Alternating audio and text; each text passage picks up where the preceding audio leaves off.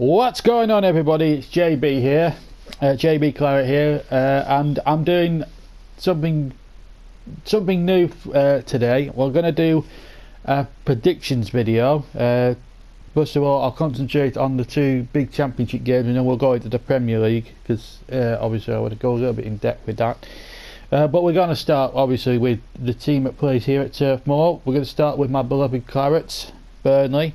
Today we take on Wolverhampton Wanderers, very inconsistent side.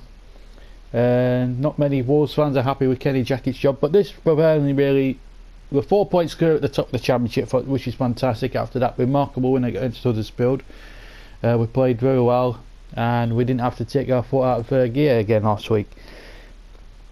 I think we should win this game today. The reason I say this is, with Brighton coming up at Turf next Saturday, and that's a big game for us, is that one. No, we're away at Brighton now. We're actually away at Brighton next week, so we need to go into that match down at the MX next week with a win under our belts. So I think this is probably now, these games we have to win. Certainly the home games we must win. I think we've only lost 2 at home this season, so that stands us in good stead. So I'm going to go for 2-0 Clarets. And I'm going to go for Graham Vokes to get the goals. Okay. Another game I want to bring up from the Championship quickly is the East Midlands derby between Derby and Nottingham Forest. They're both teams, of course, managed by the late great Brian Clough. Forest having sacked their manager Dougie Freeman in midweek after a run of bad results. Derby, of course, got rid of Paul Clement rather surprisingly. I know they weren't winning many games, but they were unbeaten, and I never understand Derby County's board, to be honest with you. They were playing, they just want to play good football rather than go for promotion. If I was a Burnley fan and I could choose good football, and I had a choice between getting promoted and playing good football, I'd choose promotion every day, because everybody wants to be in the Premier League. I wouldn't swap places with Derby right now. I'm going to go for 1-1. I think the Brian Clough Trophy today will be shared.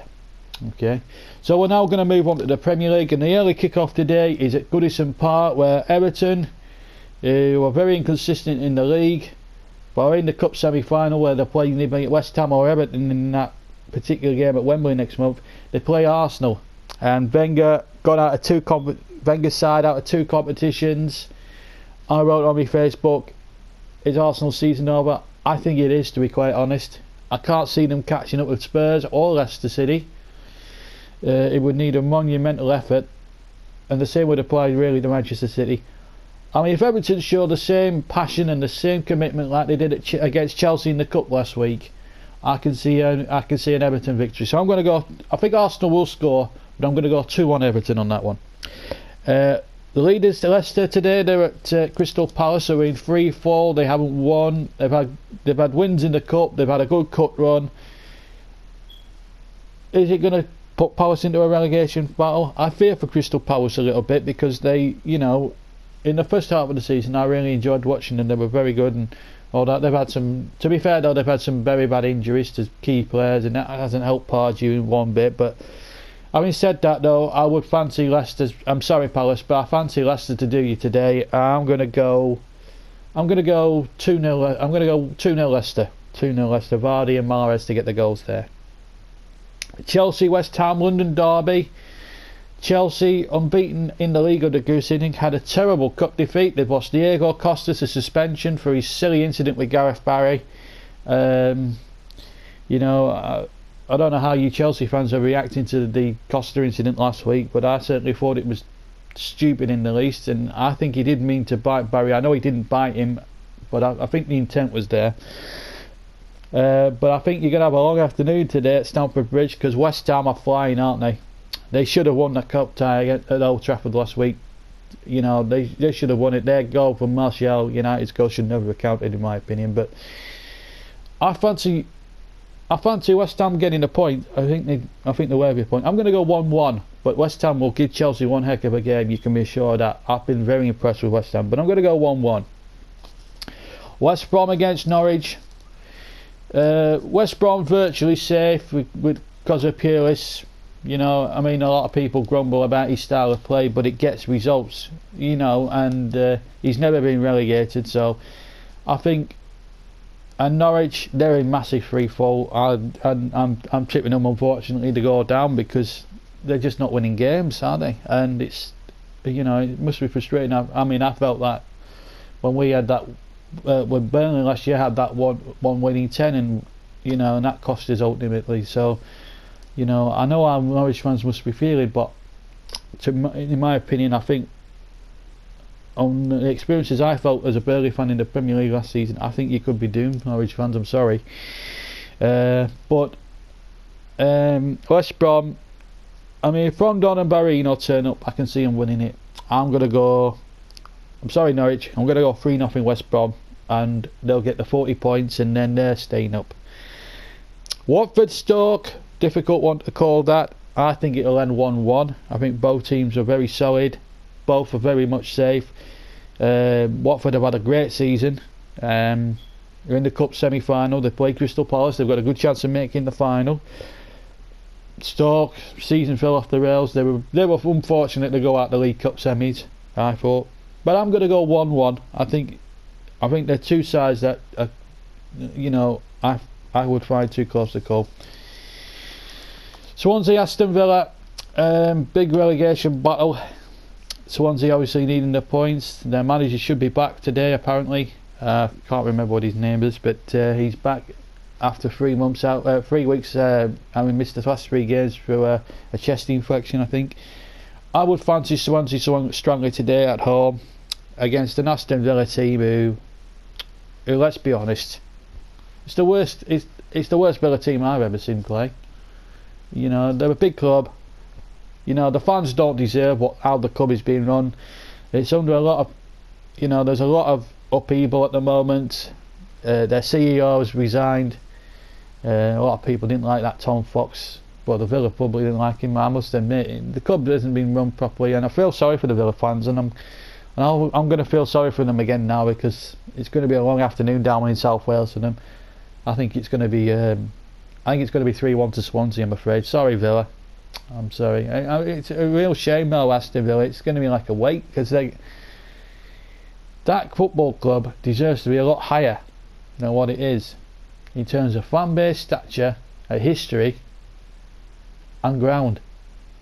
It doesn't. Them 3 things don't deserve the current squad right now.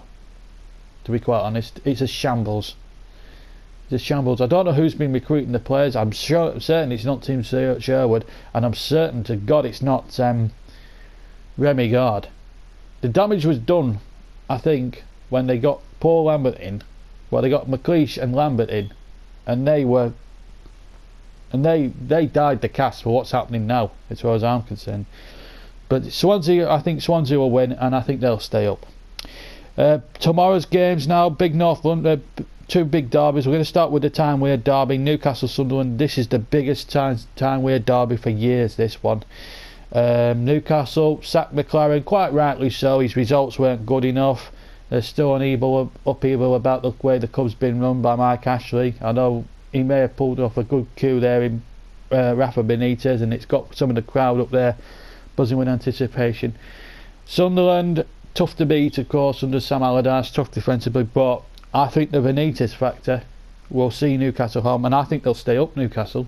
So I'm going to go, sorry to disappoint the Sunderland fans, but I'm going to go 2-0 Newcastle. I just think the Benitez factor could play a key role in tomorrow's event, and maybe the rest of the season. Southampton, Liverpool, 2 good teams, like to attack, got very good individuals in them. I'm going to go 2-2 at St Mary's tomorrow. Okay, I'm keeping that brief because we've got the big one here. Man City, Man United, big Manchester derby. If Man City win, it's over for Manchester United.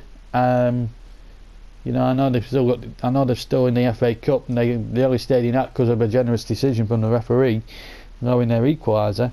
But I think that they lose to Man City. Van Gaal, how many lives has he had this season? He must have had more than a cat, quite frankly.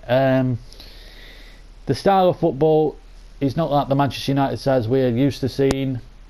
over the years under the likes of Bron Atkinson, Sir Matt Busby, Alex Ferguson, you know, where they used to attack and win things every year. It's not happening. Maybe did they get rid of Moyes too soon? I don't know, but there you go. So I would expect, I'm going to go, I think it will be close. Derby games are usually close, but I'm going to go for Manchester City. I think United will score, but I'm going to go 3-1 to Manchester City, because I think they'll just have that extra bit of quality. Aguero, if he's fit, you know, it all depends on whether Vincent Kompany's fit, but I'm going to go 3-1 Manchester City.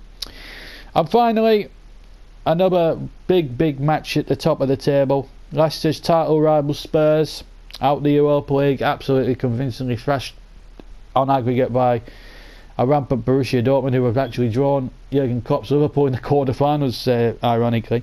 Tottenham take on Eddie Howe's Bournemouth, who have been on a magnificent run, and I expect there to be goals in this game, because these teams, if they both attack, I can see this being a 5-goal thriller, a 6-goal thriller. I'm going to put my head on the line here. I think Bournemouth will score 3 but still lose. I think Spurs will win 4-3, and we want to keep the title race going a little bit longer, but part of me wants Tottenham just to make it a little bit of a grandstand finish and just unnerve Leicester a little bit. But I do want Leicester to win the league. It would be the fairy tale of the century if Leicester were to do it. But I'm going to go 4-3 to Tottenham, but Bournemouth will give them one heck of a game, you can be assured of that. And with Max Gradel in the side, he's on form, he's on good form. I can see Bournemouth really causing problems for Spurs tomorrow. That's my predictions, guys, for the weekend's football. If you want to leave a like, please do. Let me know what your predictions are in the comments below as well. If you haven't subscribed, please subscribe to the JB Claret 1983 channel. If you want to follow me on Twitter, the address is @Stutzy83. That's it from me. I hope you've enjoyed the video, and I'll see you later. Bye.